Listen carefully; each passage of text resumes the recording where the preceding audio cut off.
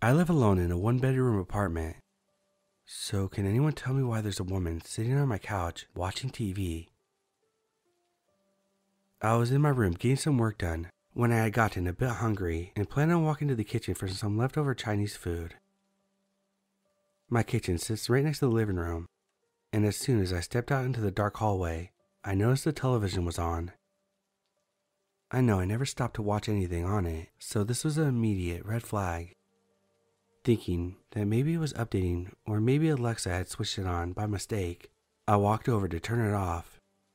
But my heart dropped when I saw a woman with oily black hair sitting on my couch watching it. For a moment I was confused because I know there was no one here when I walked in, and I knew all the doors and windows were locked.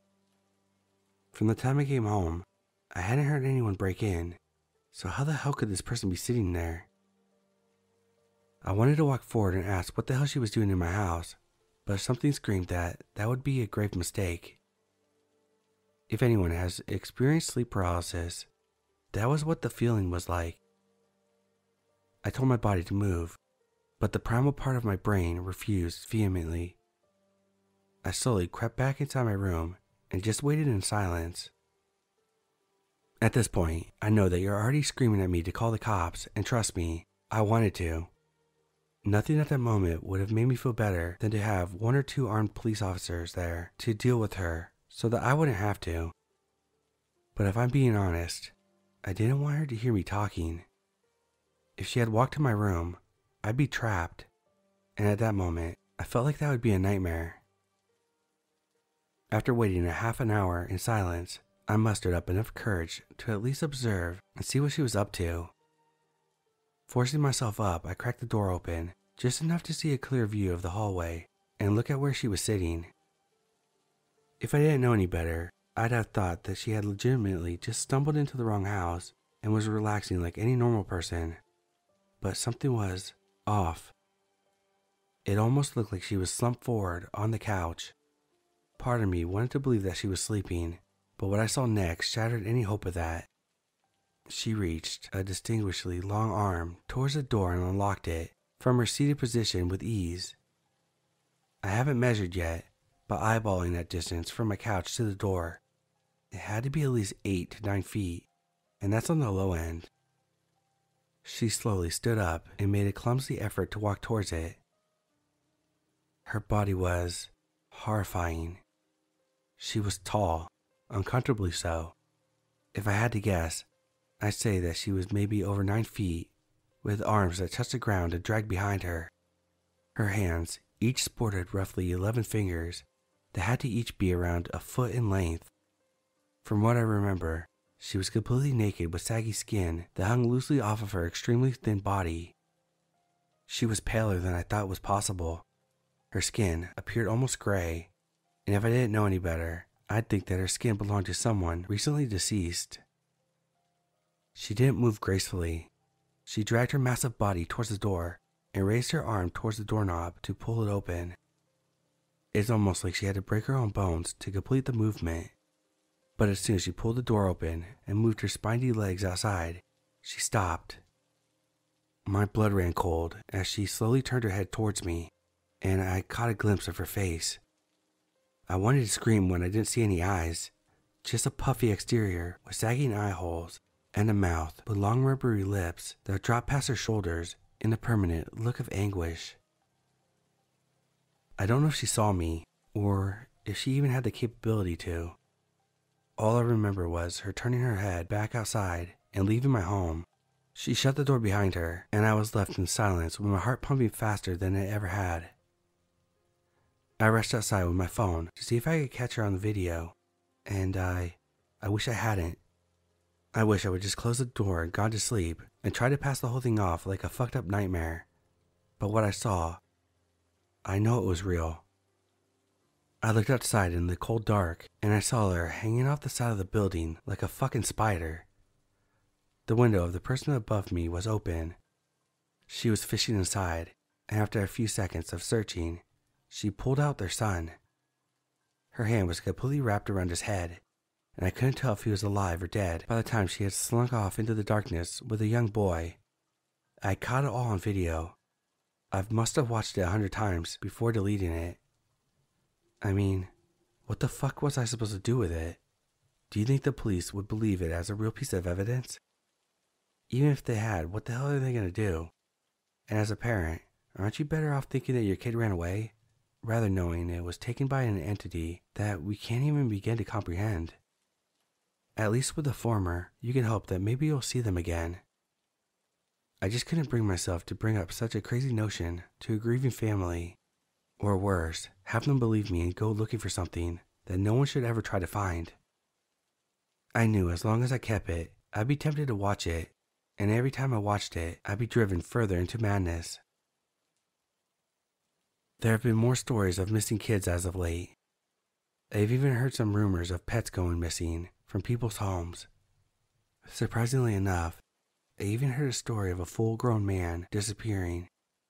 He has never been seen again, with absolutely no trace of where he went or why he left.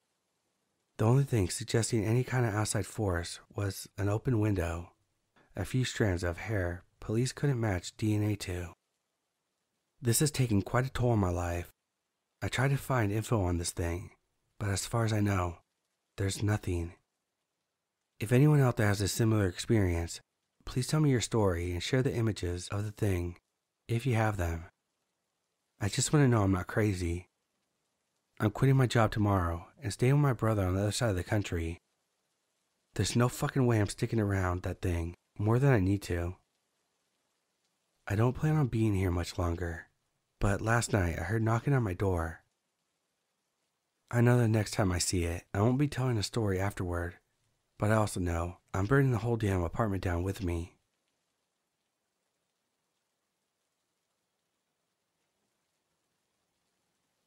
My mom was on her routine night shift at the hospital, and I knew I wouldn't see her until the next morning, probably in a deep sleep on her bed, like still in her uniform.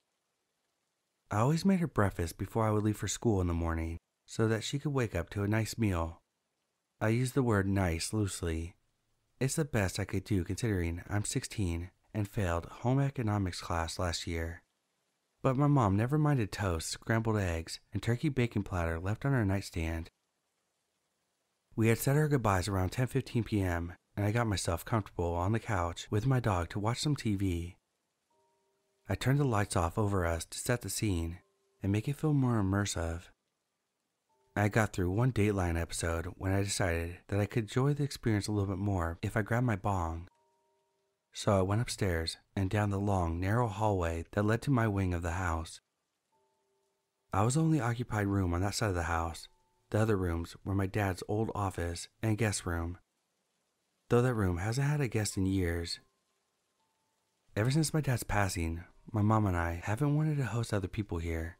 Instead, it hosts the overload of clutter I find at the end of every school year, clothes that I no longer want and plan on selling or donating, paintings I worked months on but never hung up, and other miscellaneous items that aren't used but can't seem to be let go of either.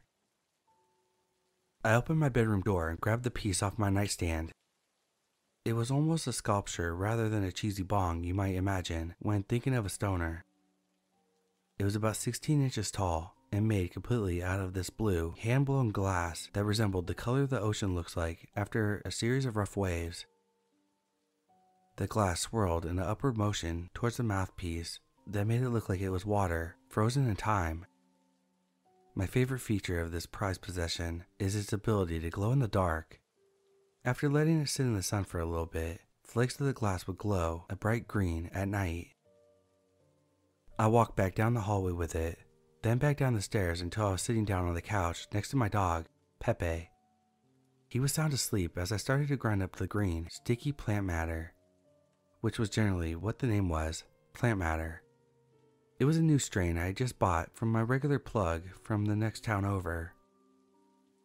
He had told me he had just recently got a limited supply of this stuff and asked me if I could be one of his test subjects to see if he should buy more.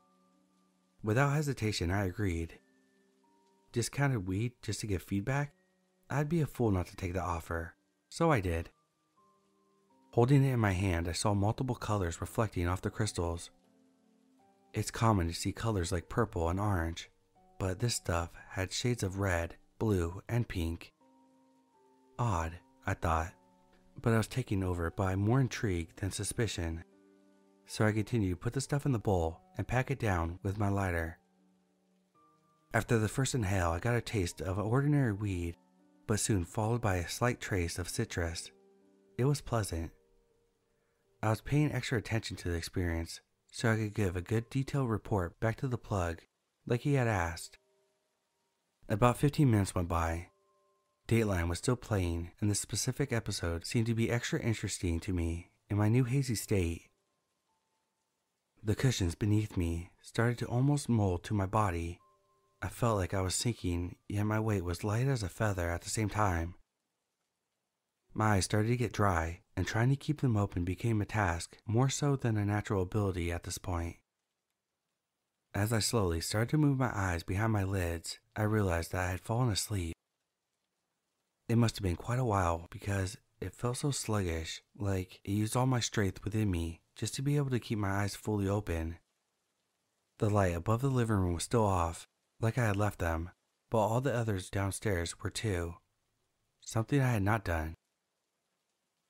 It was now pitch black everywhere except the surrounding area where the light emitting from the TV could reach, which was not very far.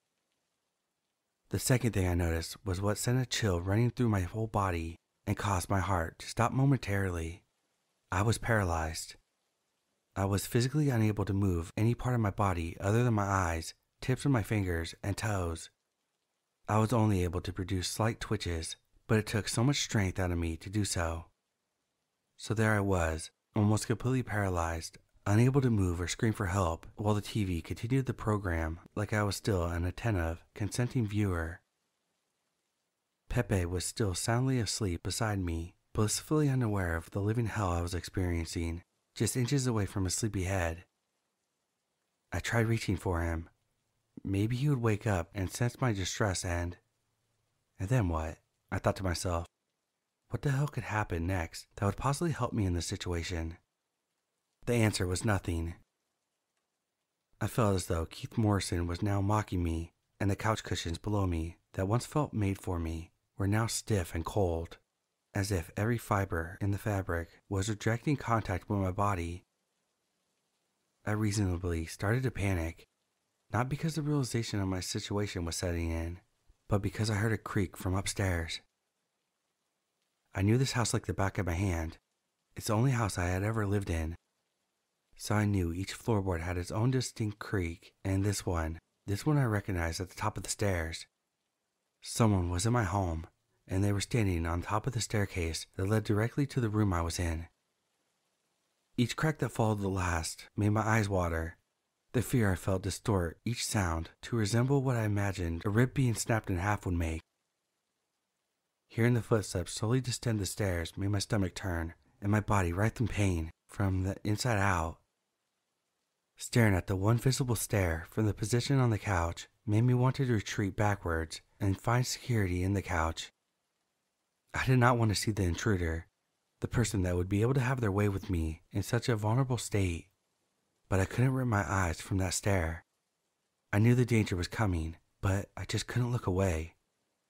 If someone was going to do whatever evil they intended, I was going to see them approaching, whether or not I truly wanted to. Seconds felt like minutes. My heart raced so fast that each beat felt moments apart. I was dripping in sweat, even though my body couldn't move. The sound of the TV gradually faded away and was replaced by a long, piercing ringing in its place. The creaks that belonged to the stairs near me echoed as the unidentified subject's weight pressed down on them. Through the dim light, I could make out what seemed to be a shadow hand gripping the side of the wall that obstructed my view from the stairs and the person on them. What broke the moment of silence was a faint, muffled scream coming from the back of my throat. It was the only amount of sound I could muster up in my frozen state. I was a deer in headlights, the perfect victim for any predator. It was hard to say whether I was still paralyzed or was the sheer terror I felt at the moment that was responsible for my immobilization. The hand methodically lifted its fingers and slowly tapped each one of them back down, creating a sickening drumming sound. Once, then twice. Then 3 times the lone hand strummed before the rest of its body became slightly illuminated when it moved to the last and final stare. As the entire form was revealed, my wide eyes trailed up to about 8 feet in the air. It was gigantic. Its arms were as long as its height, and the creature's face and mouth were stretched from side to side. It wore a gut-wrenching expression that can only be described as a smile due to the fact that it had no teeth. Just a huge mouth stretched agape with bleeding gums that dripped down to my wood floors. To me, it was an indication that this was not a figment of my imagination, but a real, dangerous threat, and I needed to step into action immediately. The thing let me soak in its disgusting appearance fully, so that its next performance was all the more terrifying. It produced a series of gruntle, hard sounds that I could only describe as its laugh. It witnessed me using every ounce of energy I had in my body to cry out or move, finding amusement in my distress. All I could do was cry silently.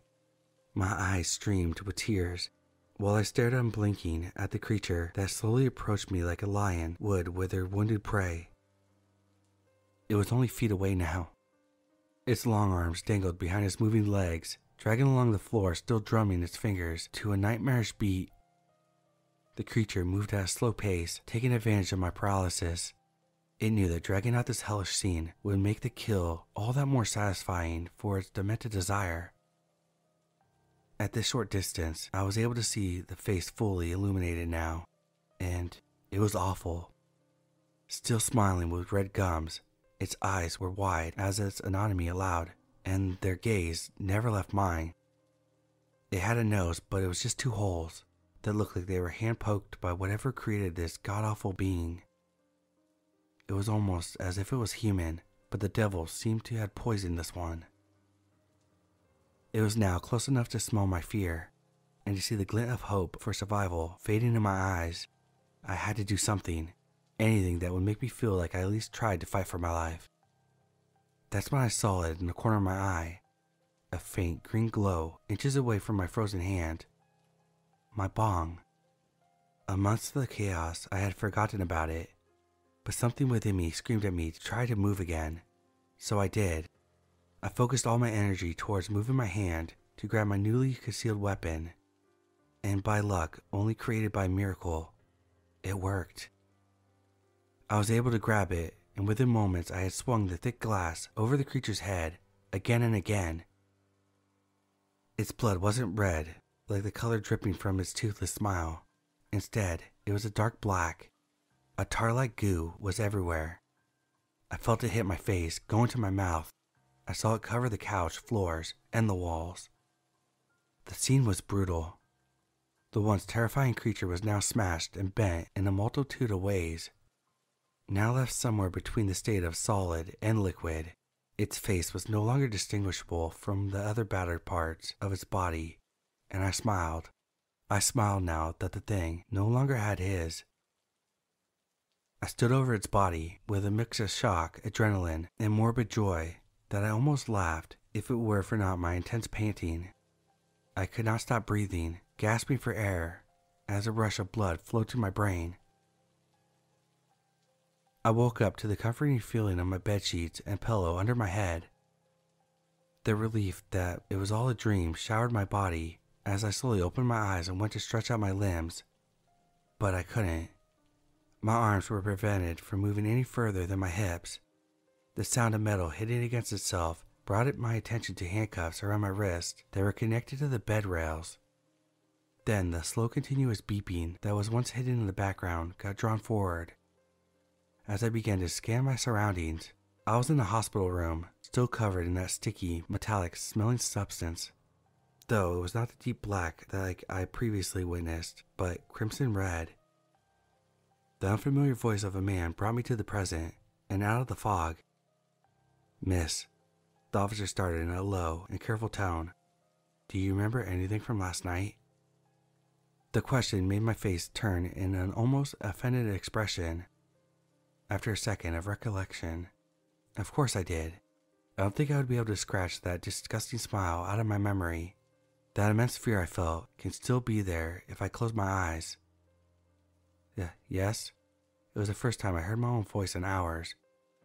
There was this thing. The officer gave an unamused look at his colleague as he let out a deep breath and laid a stack of images on my lap. My mother laid violently killed on our living room floor. If it wasn't for her nursing uniform, I wouldn't have been able to tell that it was even a human due to the unnatural state of autonomy she was left in. Before I was even able to process what the officer was insinuating, I screamed. I screamed so loud that I felt my dry vocal cords rubbing against each other and let out a flood of tears that assisted the sobs of confusion, sadness, and anger. Out of my harsh cries, I recognized a haunting familiar sound. I looked to see the officer drumming his fingers on his notepad and watched as his mouth started to stretch into a distinct, disgusting, and unforgettable toothless smile.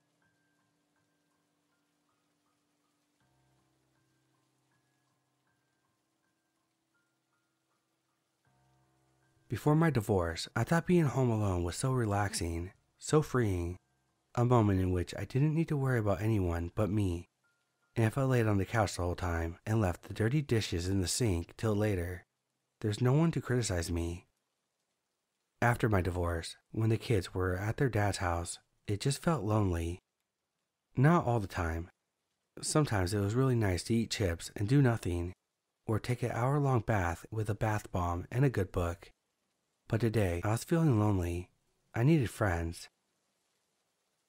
Part of my bedroom routine is to go around the house and pick up any last dishes and trash as I turn the lights off. The dogs normally walk around with me, but tonight they were in the backyard and hadn't been quite ready to come in. As I reached my son's bedroom and reached for the light switch, I frowned. I thought I already turned this one off. Maybe I was just more tired than I thought. I flicked the switch, picked up a plate off the bed, and moved on. After I convinced my dogs to come in, I made my way to my own bedroom. My son's light was on. I had turned it off, didn't I? My husky, Chloe, stood next to me at this time. Ears back flat, a low growl sounded from her throat. I quietly made my way to my bedroom and grabbed my phone and my gun. 911 keyed in, ready to hit the call button. Chloe and I walked through the room, joined by my lab, Max. I checked under the bed as they sniffed corners. We checked the closet together. Nothing. No one. I checked the windows. Still locked. Chloe relaxed as we walked back out of the room. I flicked off the light. I walked through the rest of the house with both dogs by my side. It's a small enough house, 3 bedrooms, but barely. No basement, no attic. My skin prickled with goosebumps. I made sure that the doors and windows were all locked. Maybe I'm losing my mind. Maybe there was an electrical issue. I would call an electrician if it happened again. I brought the dogs into my bedroom and shut and locked the door. Phone plugged in nearby. Gun went in the bedside table drawer. Normally I lock it in the safe. I swear I'm a responsible gun owner, but the light thing had me on edge. And my kids weren't there. I'd felt both relief and loneliness at being home alone before. Some anger at my ex for putting me in this position. Fear was new. I didn't like it much. As I was laying in bed, I reassured myself that it was just me being silly. The doors and windows were still locked, and I had 2 dogs that barked if anyone so much as walked past our house. If someone was here, I would know. I needed more sleep. That's why I must have forgotten to turn off the light twice. I fell asleep with my face towards the door. I woke up to my dogs barking. It took one groggly second to realize that my bedroom door was open. It was still dark through the window, but light streamed through the open door. I had 911 dialed before I formed the next full thought and fumbled in my drawer for my gun. My heart stopped as I emerged from the bedroom to find every light in the house on. I was sobbing on my neighbor's porch when the police car pulled up minutes later. My dogs barked from behind the front door as she did her best to comfort me with a blanket and a cup of tea. They searched the house but didn't find anyone. As kindly as they could, they asked me if I was on any medication or if I'd been drinking. I wasn't, and a glass of wine didn't make me sleepwalk around the house and turn every light on. They cleared me to go back in, but my neighbor offered to let me sleep in her spare room if I wanted to, and I took her up on it. When I went back the next morning, it was with a heart that beat too quickly and with dogs who could sense my nerves. We re-inspected every part of the house, but everything seemed fine. The lights were still on, probably left that way by the police though. It was fine. I checked every inch of the house, made sure all the doors and windows were locked, and sat on the couch trying to decide what to do next. I got a locksmith. It was more expensive than I would have liked, especially asking them to get there that day. But rekeying all the doors seemed like a good idea given that someone entered my house and my locked bedroom door. I'm shivering thinking about it. I had one more night alone in this house till next weekend. I wasn't sure if I felt worse about being alone or the possibility of someone trying this when my kids were here. I decided it was better if I was alone for it. I couldn't imagine the added terror of someone breaking in with my kids. When bedtime came, I was methodical, room by room, starting from the furthest point, turned off all the lights. I made my way into my room and glanced back down the hall. The kitchen light was on. I had started in the kitchen. Gun gripped in my hand, I took a step down the hall. The light flipped off. I screamed, locked myself in my bedroom, and called the police. I spent the night at my neighbor's again. I called my ex-husband and explained the situation. I asked if the kids could stay with him while I figure out what's happening, and he agreed. In the morning, I called the alarm company, another expense I didn't need. They put sensors on each of the windows and helped me install cameras in the front and back door. If someone triggered an alarm and I didn't punch in the code, they would send someone out. At least if whoever was messing with me tried something, the psycho would be caught. That night, no lights were turned on as I made my way to bed. I barely slept, waking up from a dream of someone standing over me several times. I walked out of my bedroom, and the lights were on. I called the police who checked the house for a third time in as many days, and they told me they couldn't find anyone. The sensors hadn't been triggered, and there was no one on camera when I watched them. Was I doing this? Maybe I was sleepwalking. Stress could make you do that, couldn't it? That night, I triple-checked everything. The dog slept in my room with the door locked. I awoke to glass shattering. My bedroom door was open. Dogs nowhere in sight. Light flooded through the door. I ran to my kitchen and stopped short of stepping in. The floor was covered in glass. My cabinets were all open. Every single glass, plate, and bowl were on my floor in pieces. I was on the phone with the dispatcher as I looked around frantically for my dogs. I heard Chloe bark and peered out the window into the dark. They were outside. After the police showed up for the fourth night in a row, I cried myself back to sleep in my neighbor's spare bedroom. In the morning, she helped me clean up the glass and we sat down to watch the security footage together. I wasn't sure how whatever was doing this had gotten in now that I had changed all the locks and secured the windows, but surely they couldn't avoid the cameras as they lured my dogs out of the house. And yet, there was no one. We went through the footage for both the front and back door. No one comes anywhere near my front door. We slowed down frame by frame when we got to the point that the dogs went outside. The back door opens, lights already on. Chloe appears at the doorway, head cocked. Her eyes are up as if she's paying attention to something, but she doesn't appear nervous or frightened. Max walks up next to her and appears to jump up as if it's greeting someone. Then both dogs run outside. After a minute, the back door closes again. I need to move. I need to move now. I can't live here anymore. My neighbor helped me pack. It was a haphazard rush job.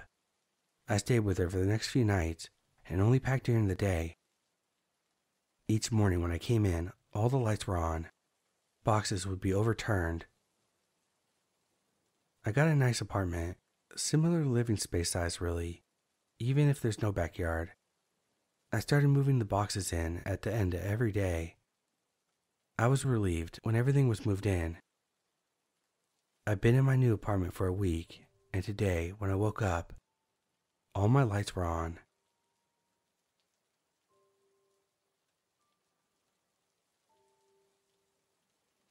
Growing up, my parents told me to never go into the basement.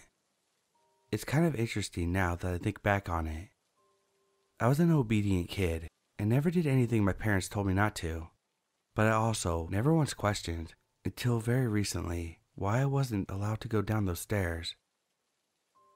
Our house was huge. My dad worked in finance, but grew up as a country boy before college, so as soon as he had the chance, he moved us out into isolation, even though this made the commute over an hour and a half into town. I loved it, especially when I was younger because we had a lot of animals on our property, some wild and some actually owned by my parents. My mom would stay home and take care of the chickens and the geese while I watched and played with them. My mom always told me not to get too close with these animals because we would sell some of them from time to time, and she didn't want my feelings to get hurt. I did my best to follow her instructions, but I have to admit, there are definitely some animals I missed when they got sold off. I spent many evenings after a long bus ride home from school, sitting out back with the animals, watching the sun go down over the wide open fields. It was more peaceful than words could describe. But out of anywhere on the acres and acres of property, the only place I wasn't allowed to be was that basement.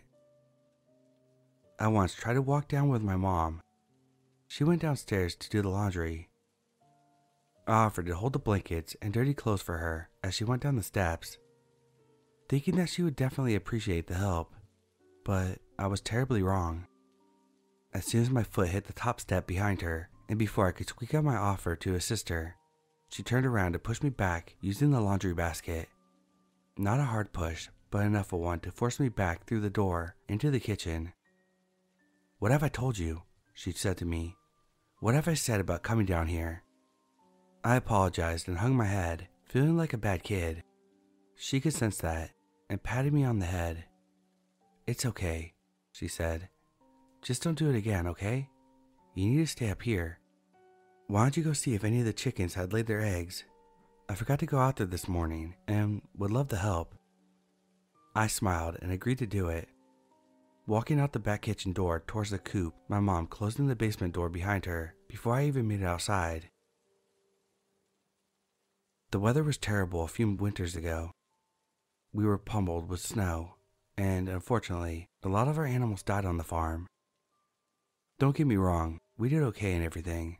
Again, farming was more of a hobby than a means of income, but I was pretty upset by the animals no longer being there. For some reason, my parents got jittery and seemed to be more and more out of character the longer that we were stuck in the house. We had plenty of food and power hadn't gone out. I couldn't figure out what they were freaking out over, besides being stuck and not being able to go outside. There was a knock at the door a week or two before the snowstorm, and I remember how strange it was that we would have a visitor. We never have visitors. We're pretty far out in the sticks, and people don't just swing by or anything, especially without letting us know first. My dad answered the door, and there's a young man, lacking all color and covered head to toe in white, thick snow. He thanked my father graciously for opening the door and explained his situation. His car had broken down about 6 or 7 miles up the road, and he didn't know where to go. He didn't have a cell phone, and he was traveling across country, so he didn't know who to contact anyway. My father invited him in, and all of a sudden, the jittery sense of my parents started to float away. They seemed more calm now that the stranger was in the house, and it was such an odd situation that I just had to sit back and watch. I listened to the man tell us that he didn't have any family living, except a sister that he hadn't spoken to in years, and that he was on his way to Boston to start fresh. He said that his mother had passed only a few months prior and pulled out a teeny gold locket on a chain. He told us it belonged to her and that it was the only thing he had left of her. I smiled and nodded at him, still not saying a word. After we spoke for a few minutes, my parents realized some of the snow covering his clothes was melting and everything he had on was soaked. My mother looked at my father and said to the man, "Would you like to change? You and my husband seem to be the same size. You could borrow some of his clothing for now." My father nodding along. The stranger stood and shook my father's hand, thanking him over and over again, while my mom led him towards the kitchen. "Our laundry room is right this way. I'm sure I could find you something." She opened the basement door and gestured the man towards it. Without hesitation, he started down the wooden steps. My father came to me and told me to go upstairs and get ready for dinner. I said okay and walked up the large staircase, not even thinking twice about the request. When I came downstairs, my mom and dad were sitting at the table. I asked if the stranger would be joining us, but without even looking up at me, they said that he had left. I didn't know what to say to that because he had almost frozen to death just getting to the house, and the closest town wasn't for miles and miles. There was no way he would make it back. My parents told me to have a seat, and dinner went along like nothing happened. But I finally got curious. This man couldn't have just appeared into thin air. I had to know what was going on in the basement. I had to know if he ever came back up. I was young, but not stupid. I knew something was wrong. That night, after my parents had gone to bed, I grabbed the flashlight from my drawer and started downstairs towards the kitchen. The floors creaked, so I had to take my time, making sure that I didn't wake up my parents in the process. When I finally touched the tile of the kitchen, a small wave of relief came over me, and I took a break to steady my breathing, seeing as how I'd been holding my breath as I moved across the hardwood. I finally reached the knob on the basement door, checked around me one last time, and opened the door with a creak. I placed my foot on the top step, which felt much older than the stairs. The air as I headed down smelled sweet, but a foul kind of sweet. I couldn't quite put my finger on it. I came downstairs to the concrete floor and listened the best I could. Silence. Nothing. I flashed the light around to see the washer and dryer, just as I expected, and some boxes of what I remembered to be old clothes and such, but nothing really out of the ordinary. I was turning to head back up the stairs, now feeling silly and actually pretty sour with myself for not listening to my parents when something shiny caught my eye. I turned my flashlight on it and walked over where it lay on the floor. It was the golden locket the stranger had shown us, from his mother. I picked it up and leaned myself against the wall to examine it further, when the wall started to move with my shifting weight. I jumped back, frightened, and shined my flashlight on the wall, realizing that it was, in fact, fake. Being the curious kid I was, and still clutching the locket, I moved the wooden portion of the wall out of the way, revealing a shallow hole. What I saw in there is something that changed my life forever. Inside the hole sat a crate. The thing looked like a human, like a boy, but quite different. His limbs were much longer than a regular person, widely disproportionate from his body. At the end of each arm were bony fingers with sharp claws. Its eyes were pitch black, with no pupils. It was a hairless beast, and its ears were simply torn holes in the side of its head. The mouth stretched across its face into a large sharp-toothed grin. It had no clothing besides a small cloth covering its lower abdomen. Around its neck was a thick chain that was attached to the concrete wall. It startled me, smearing what looked like blood across its wrinkled face, smiling. My foot hit something and I looked down briefly, trying not to take my eyes off the beast or creature, or whatever it was. A hand. Too afraid to scream, I turned around and started running towards the stairs. I only took about 3 to 4 steps before crashing into my parents, who stood over me with their arms crossed, shaking their heads. My dad put his arms around my shoulder and led me up the stairs into the living room, while my mom covered up the hole. The chickens and animals that I missed were never sold. My dad didn't grow up on a farm or like living in isolation, but felt as though we had to. We had no neighbors for a reason. It was planned that way. Our whole lives up to this point, even now years later, have revolved around my older brother in the basement and keeping him fed.